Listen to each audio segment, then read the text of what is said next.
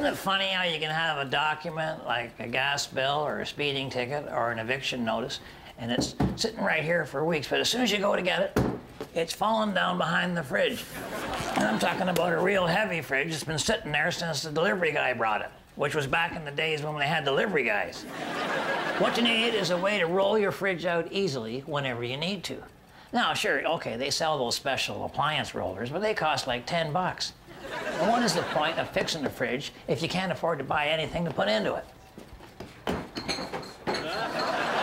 Okay, this gives me an idea. Actually, lots of ideas. Okay, let's take these beer bottles. No. Let's empty these beer bottles. No. Let's get some empty beer bottles. You know, we have some immature vandals around here who spend the odd Saturday night winging beer bottles at this vacant building. Shows you how low people can sink when they don't have cable.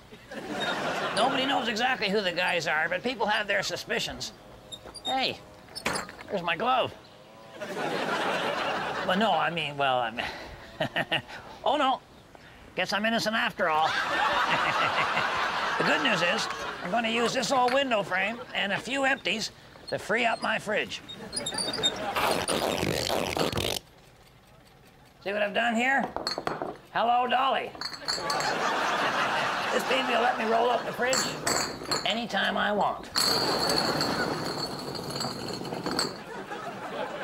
Problem solved. And what did it cost me? Nothing. Well, you know how some people can't leave well enough alone? Well, that's the case here. They found some new way of watching the red-green show. The expression flogging a dead horse also comes to mind. Anyway, there's some link somewhere. They're going to put it on the screen probably right over my face if I know these guys.